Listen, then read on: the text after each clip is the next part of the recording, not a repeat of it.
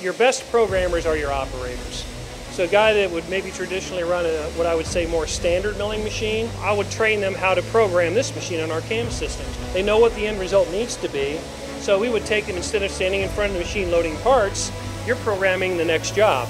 You're prepping the next job. You're ordering the tooling for the next job.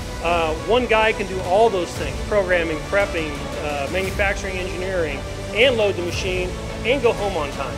It makes your skill set of your operators different in a good way.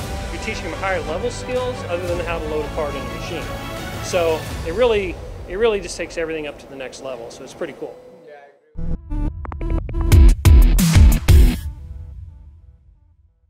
Hello and welcome back to another episode of MTD CNC North America. I'm with my buddy Bruce today and we are at Precision Products. As you can see, we're standing in front of one of the incredible Matsura machines.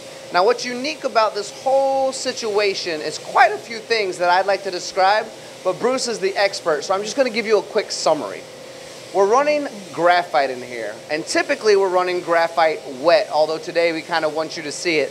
This Matsura machine is 6 years old at the moment, has never needed maintenance, still running tints, and in the world of graphite, for those of you who also love machining graphite, you know the complications that can happen from sometimes. So Bruce, thank you so much for being here with MTD. All right, thank you. Appreciate it. So let's talk a little bit about this, because I know this one's about 6 years old. Right. It inspired you to buy a second one, and it looks like you're headed now to a third MAM machine. Right. But let's talk a little bit about how this one has created confidence in each of your steps moving forward based on its reliability. Yeah, we bought this machine. It's a smaller envelope machine. It's the LX-160. And one of the parts that we do on it, we do a lot of closure tooling for the molding industry. So making the electrode is always a pain. We used to have traditionally numerous steps. We'd turn, we'd grind, we'd mill the electrode. Well, now with this machine, we put the raw piece of graphite in. We take the finished electrode out, already on a 3R tooling, goes directly into our EDM. So it's really made our electrodes very cheap to make, being 42 pallets. It'll run all weekend. I have enough electrodes to run 100 cavities, so it's really taken us to the next level. So. And you mentioned 42 pallets. But we also have 338 tools and a 46,000 RPM spindle with an HSK 40 taper. Right. So with the high RPM spindle, we go down to a 0.2 diameter end mill, which is 8,000. So when you get that small, RPM is everything. Also, we do a little bit of grinding on it in the graphite. So you're talking jig grinding speed, 40,000, 46,000. So very efficient. Just been very thrilled with it, you know, so love it to death. So. And this thing is incredibly quick.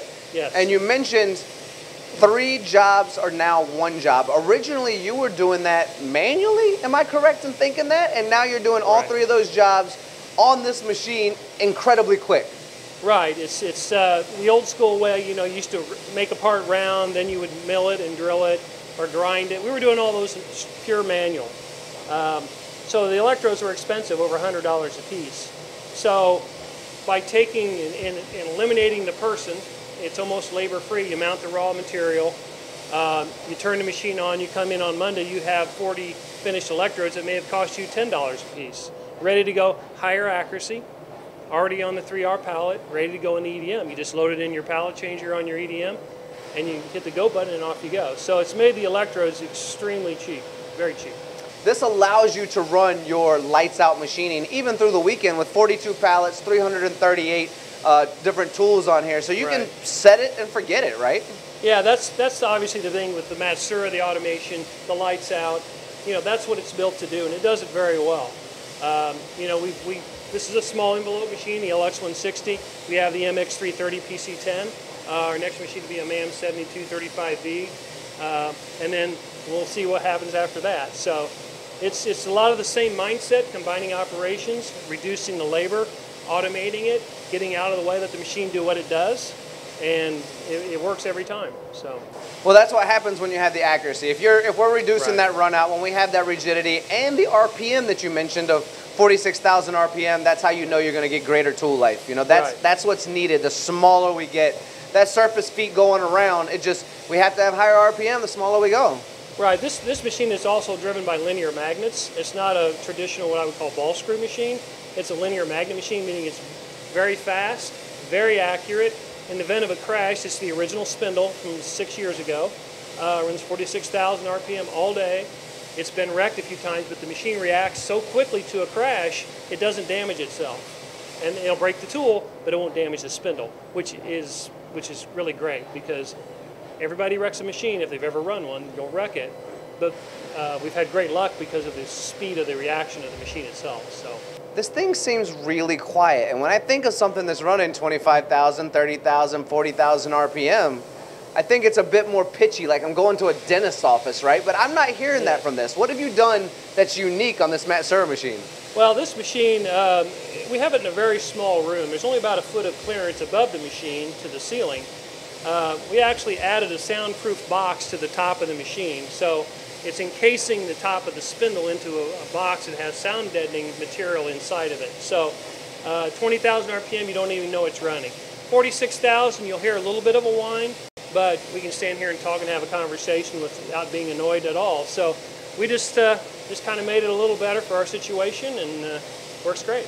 Well, Bruce, I look forward to coming back in and seeing you with that brand new MAM machine and talking about how that one's helped you as well. But for now, thank you so much for sharing your story with this global audience at MTD. All right. Really appreciate you and wish you all the success moving forward. All right, thanks, Tony.